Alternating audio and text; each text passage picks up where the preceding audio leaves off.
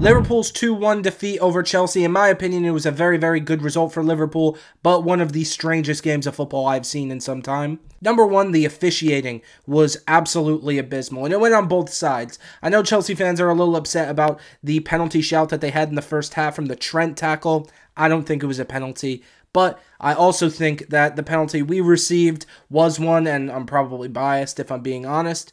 But no, on both ends, the refereeing was completely terrible, but I don't think it influenced the result that much. All in all, some key takeaways from the game. Number one, Cole Palmer was just non-existent. He was like Brad Pitt in Fight Club. Like, you saw him there, but I guess the point was that he was just a figment of your imagination the entire time. Yeah, Nicholas Jackson is becoming somewhat of a good footballer in my opinion, but I just think he's Nicholas Anelka with not as good technical ability. Outside of that, one of the biggest takeaways I think Chelsea can take is the fact that Romeo Lavia and Moises Caicedo work very, very well together. Honestly and truthfully, I know they both snubbed Liverpool, and I'm very happy with Ryan Gravenberch, but both of them are so technically gifted, I'm upset that we didn't get at least one of them.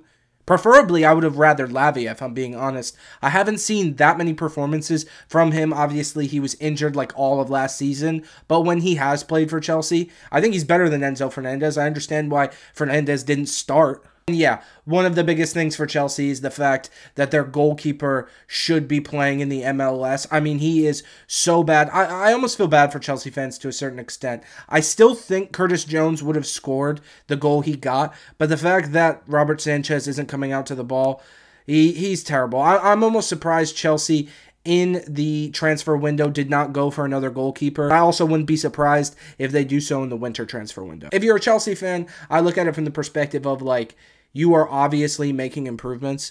You are not at the level of Liverpool, Arsenal, or Manchester City yet, but I also think you are far better than the likes of like Manchester United are. So I think that there are a lot of positives Chelsea fans can take away from that. From the Liverpool side, Salah is still good. Let's be real. He is so composed under pressure, and the assist he got for Curtis Jones' goal, I mean, the guy's just spectacular. Curtis Jones played very, very good as well. I'll be honest with you. We know Ryan Gravenberch is going to start at the 6. We also know Alexis McAllister is going to fit kind of as that number 8.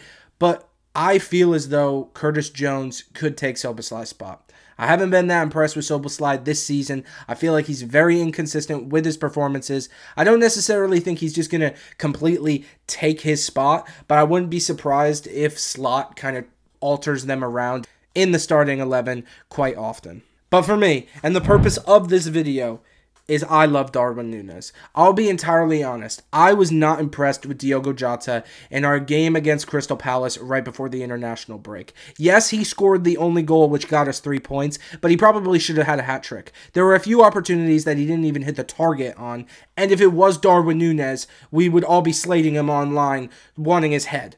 And I don't really love the treatment that Nunez gets all the time, because I feel as though when he doesn't perform well, we all just jump on him. Where on the flip side, when he does play well, it's just kind of like, oh yeah, Nunez put in a good performance. When Jota got hurt and he came on, it completely shifted how Liverpool played. You saw Nunez coming back almost into the midfield, picking the ball up, which allowed runners to get in behind from both Gakpo and Salah. Gakpo played great, by the way. I felt like he offered something a little bit more that Jota wasn't when he was playing. And in the first 15 to 25 minutes in that time frame before Jota came off, Chelsea were maybe the better team. Once Nunez came on, it completely shifted how Liverpool were playing. The only problem with Nunez that I honestly have is the fact that he's such a hothead. But that's also, if you watched any of my other content, one of my favorite things about Darwin Nunez. He plays with a certain sense of reckless abandonment. In particular games, I feel that that's a very good attribute, and it helps us. It helps create chaos in the game, which can often help Liverpool. And I think that he can score a lot of fantastic goals, but in this game in particular, we saw him kind of play a role which wasn't going to put him in that much of goal-scoring opportunities. Like I said, he dropped back, allowed runners in behind from the wingers, and it was case in point, the penalty that got ruled out for Curtis Jones, that came from a very good pass from Darwin Nunez. I also thought he was going to get sent off like 3 times in that game. It's a little strange to be on a yellow card and just freaking out on other players, clearly having a hissy fit with the ref. But in the clips that I have saw, Slot was doing the same thing, and technically Slot was on a yellow. So you can't really hold it against him too much. My whole thing with Darwin Nunez is just our fan base is completely unfair to the guy. I feel as though, like I said, when he plays bad, all of our fans are quick to jump down the guy's throat and criticize him to the high heavens. But when we see him put in a good performance, and a good performance where he didn't score but helped out the team tremendously, we're not going to see Liverpool fans online talking about how good of a shift Nunez did. He did the dirty work. He didn't do the stuff that he's going to get written about in the tabloids the next day, but he helped contribute to us getting 3 points. He came in and played a different role that Jota was playing, and it helped us out a lot, and nobody's talking about it. Why aren't we talking about it? Because everyone likes to hop on the Nunez hate train. I've seen so many creators make videos on this guy, just shit-talking him for no reason. Get him out of our club. Yeah, we spent a lot of money on him, but he's still a good player, and he still does a shift for us when we call upon him. I don't know. Every video I make about Darwin Nunez, for some reason, people tell me I'm an idiot and that we should sell him. I don't think so. I think we should keep him. I think he does a really, really good shift for us. And I am a Darwin Nunez enthusiast. If you enjoyed this video, please make sure to like, comment, subscribe. Click that notification bell so you know every time I make a new video. And I will see you guys on the next one. Peace.